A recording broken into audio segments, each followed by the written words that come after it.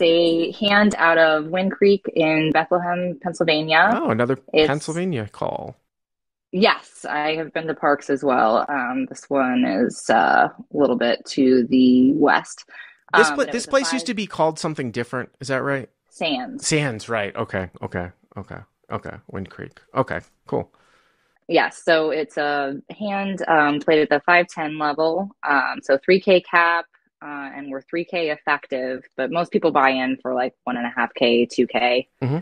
Um, the villain in this hand, I think bought in for 3K though. He's pretty good.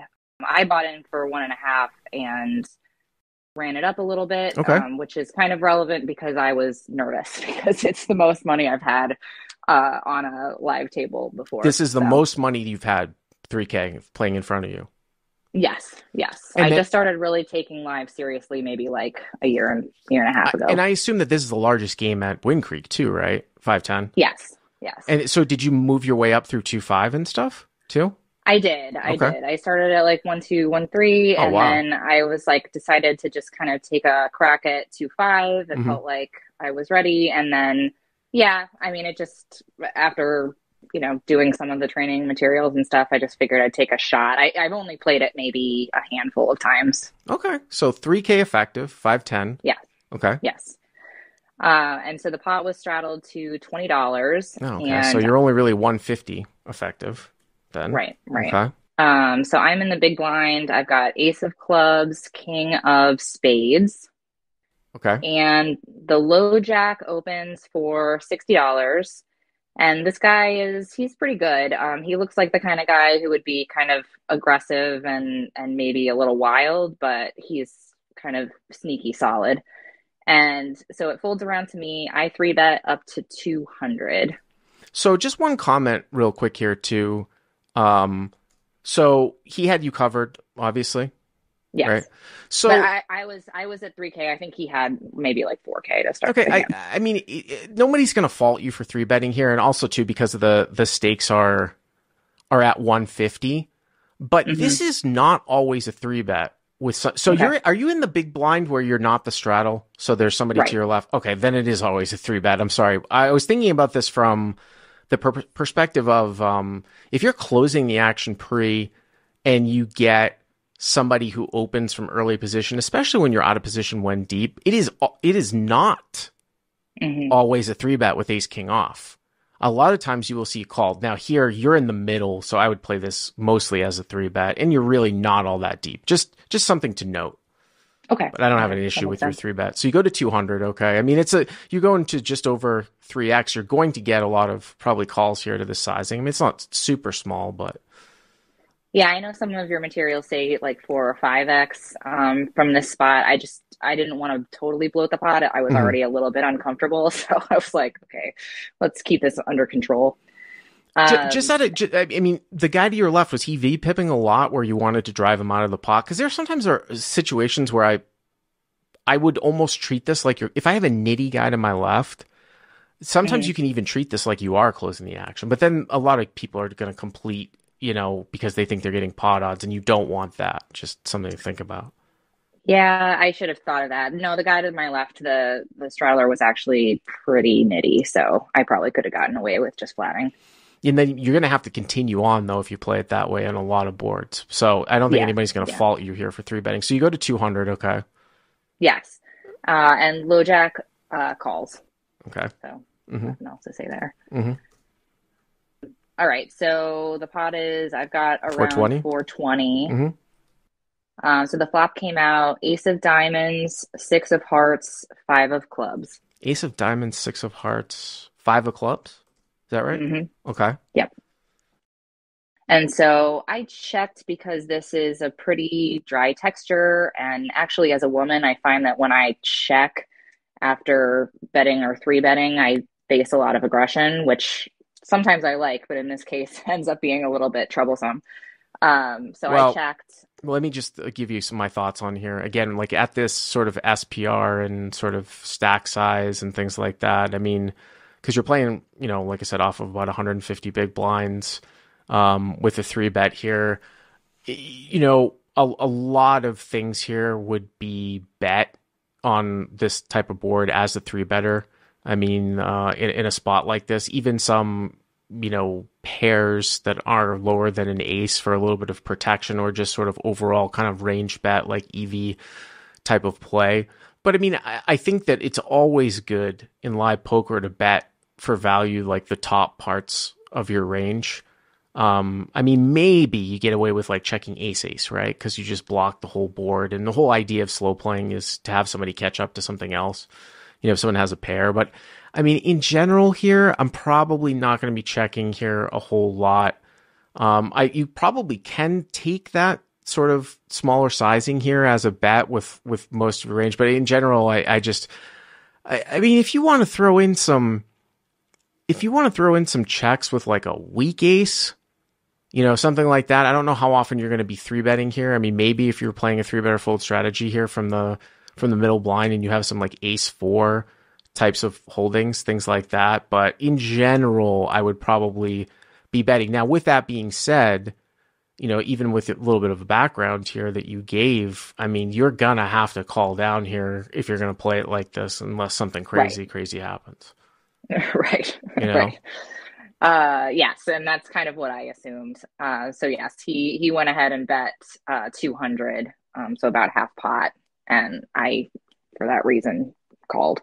The other thing that I will note, so you check, he bets 200 and you call. The other thing that I will say, even if you're saying that people try to bluff you a little bit more than everybody else because maybe they think that you're a woman and you play weak tight, I still, even if I was that type of player where I had the perception to everybody else that I was weak tight, I still don't really see people go buck wild on ace high boards versus people who are the three better.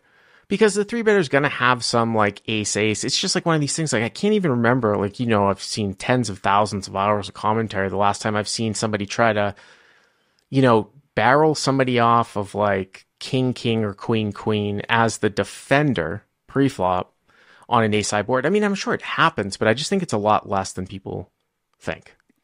And I think you're right. I mean, sometimes I think I perceive it more than it's actually happening. It just seems like I get put into spots sometimes, but I may be putting myself there by checking when I am the three better. So some people, Nate, who was our first caller, said that if you check here, you have to check raise. That's interesting. That actually isn't something that I even considered right off the bat, just because if you had given that sort of backstory. The only thing I would say about that, and which is why in general I like to bet more, is from Katie's perspective, I think that she's trying to give the opponent some rope to hang himself. I mean, it would be a disaster if the guy like bet folded an ace here or something like that, right? Right. Yeah. No, I was trying to hopefully induce from, because like I said, he's pretty solid. So I was hoping to maybe induce from ace queen and embolden ace queen a little bit. Well, I mean, I actually don't want you, if I were you, I don't want your villain to have ace queen because I don't think he's going to go three streets with ace queen. I'd actually rather have him have a bluff. I mean, if you knew that he had ace queen, let's say that you could see the cards, then the way that I would advocate playing this is just go bet. Yeah. Right? If you could see his cards, right? But okay, so 200 in call, so the pot's 820, okay. Right. Mm-hmm. So then the turn is the 6 of hearts. Or no, the 6 of we got the 6 of hearts on the flop, so 6 of hearts on the flop. Well, it paired the board and it brought in a heart draw. So maybe we'll just say 5 of hearts for purposes of it brought it. So is it possible that it was 6 of clubs, 5 of hearts? Because I think it makes a slight difference. So okay, yeah. I do believe it was 2 6s, and I believe that there was a heart draw that came in, a backdoor heart draw came on the turn. Right, so. And then looking at your hand, you don't have the ace. I mean, this is where it comes into play. You don't have the ace of hearts, so it's possible someone can have ace x of hearts here. Whether the 6 or the 5 pairing makes that much of a difference, probably not that much, just in terms of maybe he has one or two more combos of like 6x that he's defending with, like 7-6 and 8-6 suited instead of like 4-5 suited only. Very, very sort of nuanced. Okay. Pretty good. I think that's a great card for you, right? Because all the draws are certainly breaking out, right? Right. So yeah, that came and then I checked again, just kind of continuing with the plan, and then he bets 400 this time. And I kind of acted like I was mulling it over, obviously wasn't, and I just called. Yeah, I get suspicious. Obviously, now the way that you've played it, I think we can all get on board. I think with sort of check calling, especially with the backstory, I do get a little bit suspicious here because I do wonder if the opponent is the opponent ever betting ace jack or ace queen like this here? Well, and that's why I start getting nervous. But I'm just trying to think of what he has because, like I said, he's pretty solid. So I don't think, and maybe I'm just thinking from my perspective, but I just didn't think he'd be calling a three bet, without, something pretty good. But I don't Well, know. no, I know that, but I mean, he has to defend with like ace queen suited, and I mean, it would kind of be maybe I guess I can get on board with an ace queen off fold. I usually keep those for very very tight configurations, but I mean, so ace queen suited, obviously like ace jack. My question though is just that when you three bet Hmm. and you check call the flop, if I'm in his position and I'm like, all right, well maybe she's got like kings or queens, do I want to try to I'm trying to get some value here. So the 400 seems a little bit inefficient to me. Hmm. Where Hmm. if I were him, I would probably be taking a slightly smaller sizing if I was trying to rope you in here. Sure. With an ace, it's just something that I'm thing. So you call the pot 16-20, okay? Yep. Uh, And then the river is a 10 of clubs. 10 of clubs. So that doesn't really change anything here. With just like Not unless, oh, go ahead. Yeah, I was just gonna. I mean, the only thing that might change, and again, for the same reasons that I just said, I don't even know if he has ace queen or ace jack. I don't think he has ace 10 here, and 10, yeah. 10-10. I mean, that would have to assume that he's trying to turn 10-10 into a bluff, and then he ran into, you know, a boat here. Like he was like, oh, you had when you check the flop, and again, that's another one of these spots where it's just 10-10 just gets checked back so much on the flop as opposed to taking some hand with some sort of showdown value that might be like king queen, that might beat like king queen suited, and now just blindly bluffing it for three straight. So I find that very unlikely. Right, That he has right, ten yeah. ten. So I assume you're going to check again.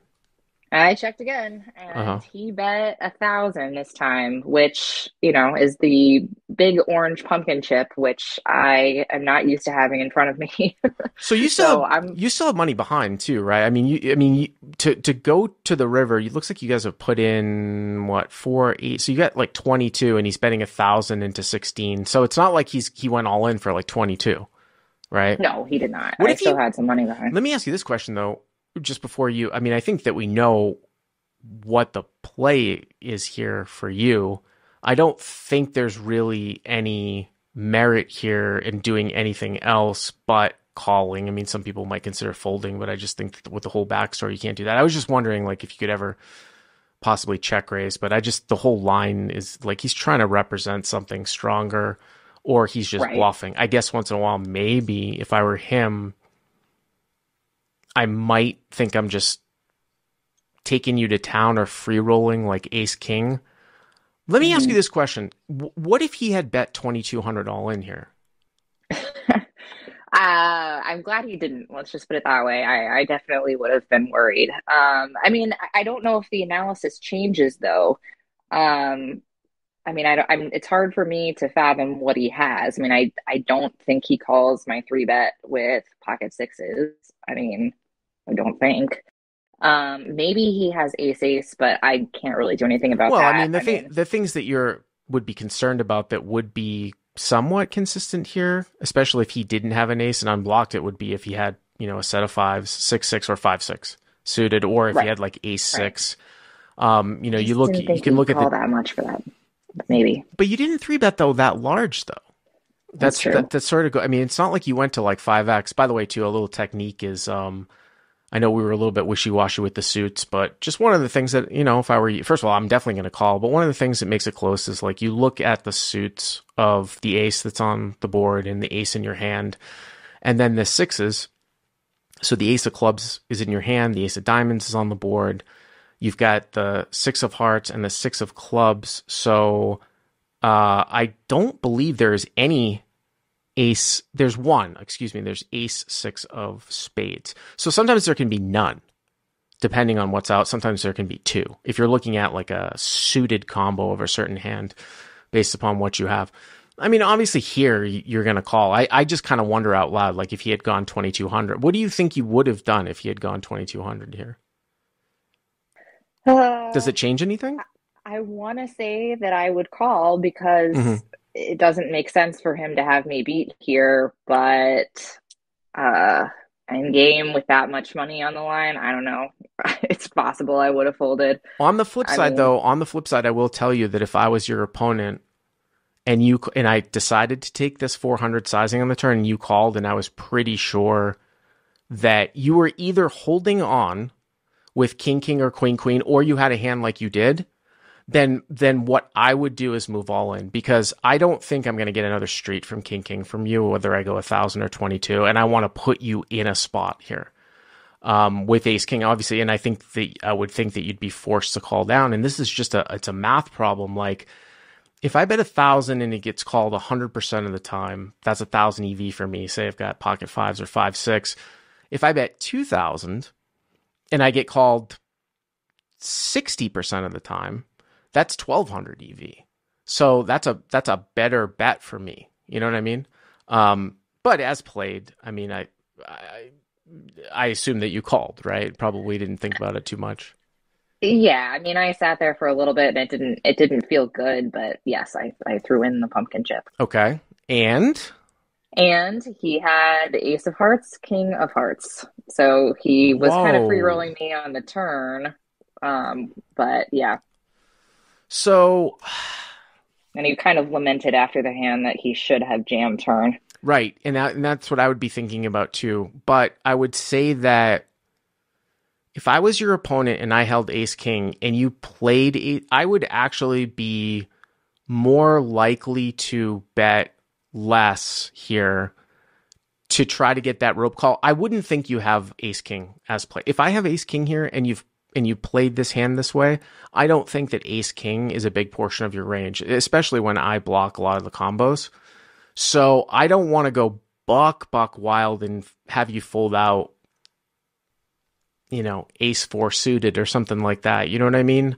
Sure, And sure. even then, that might even supposed to be a call, like in theory. So if I hold ace king and I'm your opponent, I don't think you have a lot of ace king here. Now it's different though. A little, I mean, it's slightly different though if I don't have an ace, but I beat sort of a single pair. So yeah, that one's interesting. But I definitely think it was played, non-standard from the start because most of the time, you'd be betting. Really, what this should have been is probably just bet call. Bet. Yeah. Yeah, and I'm not sure what sizing I guess I should have taken if I was betting three streets, and what would I do if he check raised? I guess I You just mean have you mean to go raise with it. you mean raise your bet on the Or turn, you mean? if he yes, exactly, he's in position. So yeah, if he raised me on any street, I don't know. Especially if he raised me on the turn, like now knowing that he had Ace of Hearts. So he had the backdoor flush draw too, right?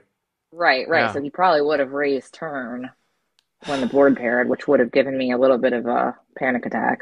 I So mean, if I have ace king of hearts there and you go bet on the turn and the middle card pairs and you probably don't have it and I just have a stone cold free roll you on right, hearts, yeah, I'd probably start putting money in.